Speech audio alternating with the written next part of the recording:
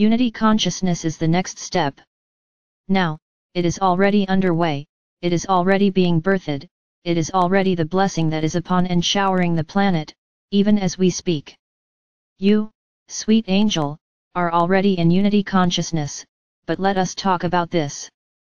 Let me use the analogy of being a ballet dancer. And of course, the young girl shows up for her first class, even if she has had many lives as a prima ballerina, she shows up for her first class and she learns and begins to learn the basics, the positions, the movement, the spine, all of this. And of course, over the years, and if you think of it in terms of human years, it is actually very short. The human collective is in the beginner's class. Now let me back up a little before I even go any further. Unity consciousness was an essential element of the original creator race. Unity consciousness, think of it in this way, was a key, and is a key, by the way, element, along with free will, free choice. Originally, and it will come to pass again, unity consciousness does not mean mind reading of other people. Is there a level of awareness? Yes, there is. But there is also, always, a profound, deep respect and honoring of another's sovereignty. But the knowingness of the union, not only of the human species but of all species, all existence, all realms, all dimensions, all universes, was fully present in the beginning. Now, a part of the downfall, shall we call it that, of the human race and the descension into ego, greed, etc. was that those who wished to establish themselves as supreme authority with power over others did not want that energy read, did not want in the unity consciousness for that to be separated, to be seen. So they began to shut down that unity consciousness. Now, the basic level, back to the ballet, was never eradicated. It has remained a part of the human psyche and soul, the collective consciousness. It is not, and cannot, and will not be eradicated. That is the decree of the One. And so this desire, which is growing with the growing of heart consciousness because the heart seeks to connect, and what it is seeking is union, love, not merely with the divine but with all.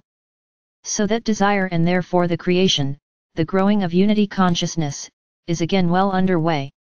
It is a critical, bedrock, cornerstone element of the Mother's new normal, of the Mother's new time. So what is occurring?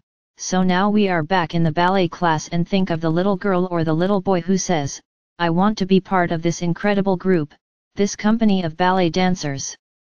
And so there is a vision, there is a yearning, and in that there is the willingness to hone one's particular skills.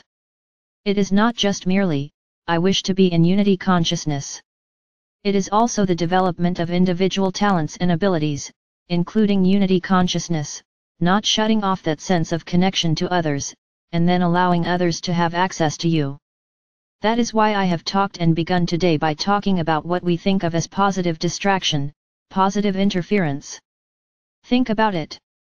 When you are daydreaming and you are remembering a very painful memory, and the person who loves you sitting next to you says, Hey, where did you go, are you okay, and they draw you back into their loving energy embrace, that is what unity consciousness does.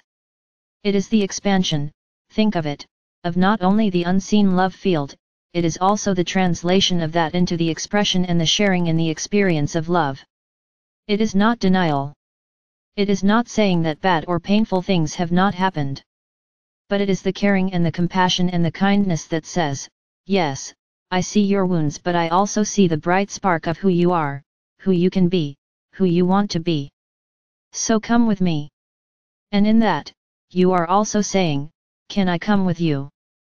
It is subtle, because of course as the person says, well, I have to go this way, you say, well, can I walk with you? Would you like me to walk with you? It is subtle and yet it is the strongest. Think of it. Gaia provides and Gaia is in full unity consciousness, both with our realm, with the realm of planets, with the realm of all the elements and species upon her, including humans. She is the perfect physical living example of how unity consciousness is working. You see rivers expand and swell down, and expand and dry up, and expand. You see a single blade of grass and then there is a carpet. You see a single wild flower and then there is a field.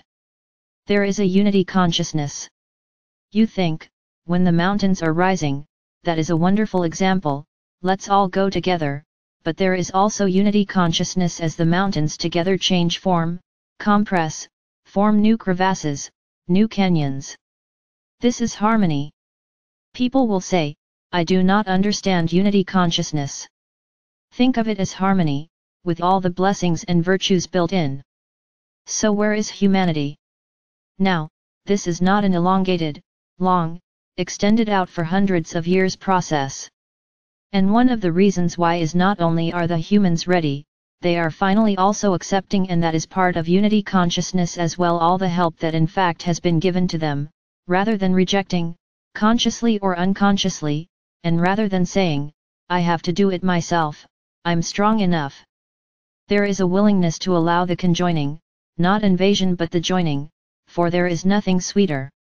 The gift of children is their wholehearted willingness to trust, to be loved, and to unabashedly love back. It is only the false grids of the old third, which are but vapors, that prevented that natural expansion. It is the cycle not only of life, it is the cycle of existence. And what humans are realizing, as they are entering into this journey of unity consciousness, is that this is a new cycle of existence. It is not, let me be very clear, it is not merely a return to the original creator race. It is an expansion of that original form. You will see it, again in different ways. You will see in the political arenas, human beings coming forth, not to usurp power, but because they truly wish to serve the people and the public collective interest. You will see it in health, with the merger of what you think of as traditional and original healing. You will see it in blended families. You will see it on every front. And you, sweet angel, are already doing it. And you are doing it not merely in dream time or just as a transmitter, at which you are fabulous, but you are doing it in every look, every glance, every smile, every word. You are doing it by simply standing still and being the ray of sunshine, or the fresh air, or sometimes even the cloud that allows the person to shed the tears, knowing there is benefit in irrigating the body.